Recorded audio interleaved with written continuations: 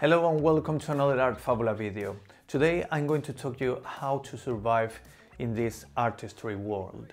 How you as an artist should think to make your dream a reality. So please come with me, I'm going to talk to you about this now. But before we continue, please subscribe to this channel, and if you want to support me, if you want to support Art Fabula, please go to the website and to the Instagram account and look at the toys that I put there, buy some.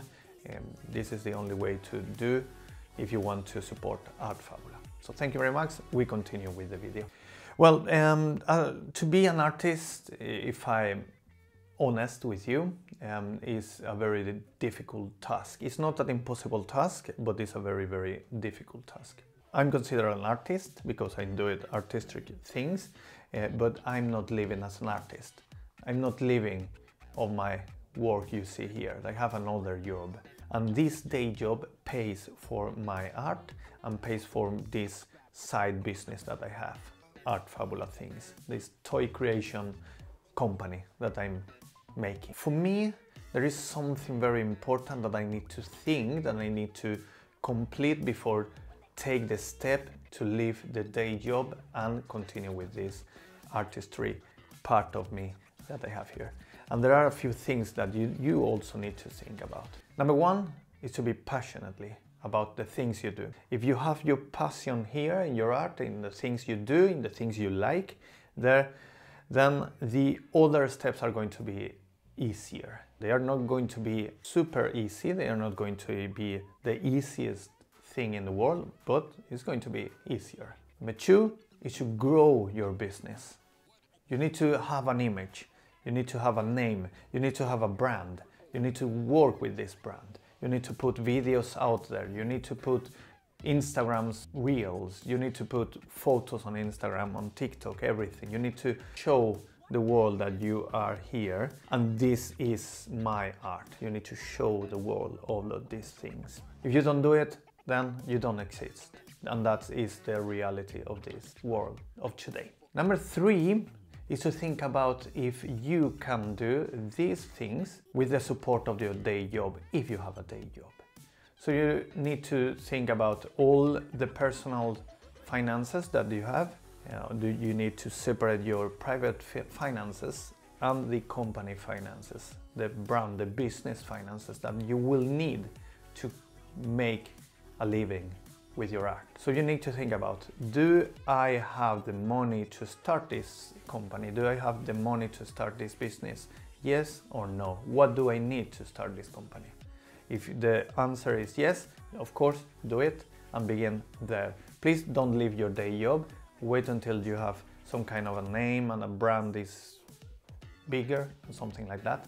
But begin with these small things. So point number four is take little steps. Don't do big things, don't try to make the biggest thing in the world, but take small steps that you, with your finance, with your day job, can supply. For example, if you do illustration, please just paint on a normal paper with a normal pen or something like that. You don't need to buy the best iPad or something like that, or the best computer. Just do the best you can with the things you have and put videos. Put a lot of videos and show it. You don't need the best equipment to begin, but just begin. This is the most important thing.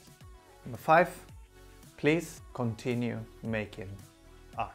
And this is something that everyone thinks about, and of course this is important. But sometimes we put more time in these kind of things, in YouTube, on Instagram, trying to make a reel, something like that. We don't need that kind of big time investment.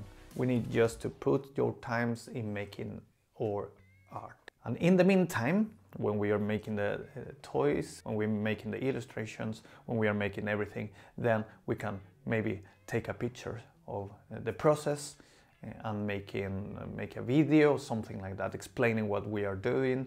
But the main focus is the art. Know yourself talking to a camera as I'm doing right now. Please show the process. This is the most important thing. Now I wanted to talk about the finance. This is something that sooner or later you need to think about it.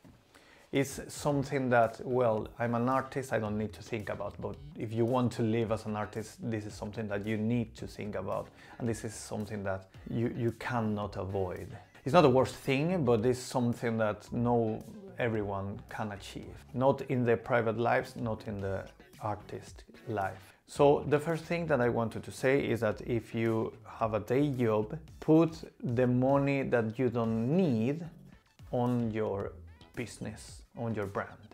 Don't put the food money on this because it's not going to work. And it's better that this thing takes 3 months instead of 1, if that means that you can eat those 3 months. So don't put all your money to getting better gear or making this toy produce or something like that. You need to think about, I have this money for food and this money extra that I can put on my business. So think about, put only the extra money on your business. Then please don't take a loan, don't ask for money to the bank. This is the worst thing. If you are like me, a normal artist that I want to, well, do something with the art we do, then don't take a loan, just save the money and then begin. It doesn't matter if it's going to take 3, 4, 5, 6 months, 1 year. Sooner or later it will come. Sooner or later you will get the money and you will begin with the process. For example, if we talk about these kind of things, the toys, the toy production, I have a lot of people contacted me about how to make vinyl toys. And then I recommend you don't need to begin with the vinyl toys. You can do everything with this thing here. That is, well, a 3D printer. You just need to create your art in 3D and then print it and then show it to the world. And maybe if your work is good enough, it's going to sell, and then you can take the next step, that is producing in vinyl. And then you can choose what you want to do. Do you want it to do mass production in China, or do you want to do in smaller scale in Japan? That's another story. But please do with the things you do, don't take a loan, make your growing slowly. You don't need to be fast. If you don't have a day job, then we are talking about something else. Then you need to put all your energy and then you're going to put all your effort in your art and try to show every day what you are capable of. But that is not the reason for this video. I'm talking about if you can support your art with a little bit of money from your side job or from your spare time, spare extra job, something like that. But please be careful with your finances. Be careful with everything you do, with each step you're taking, because maybe one day you will find that this is not sustainable. That day is going to be horrible. So please take my advice. I have been there, I've done all these kind of wrong things, and for me, I opened my eye for me, there was a point where I began to think about all the steps I did, all the wrong things I have done in this business, and when I didn't have the money to produce more toys, and when I didn't have the money to buy better gear, and when I didn't even have the money to send the toys to the people because I didn't have any toys to produce, to paint. That time was very hard, and it opened my mind and opened my eyes, and it wasn't a good time.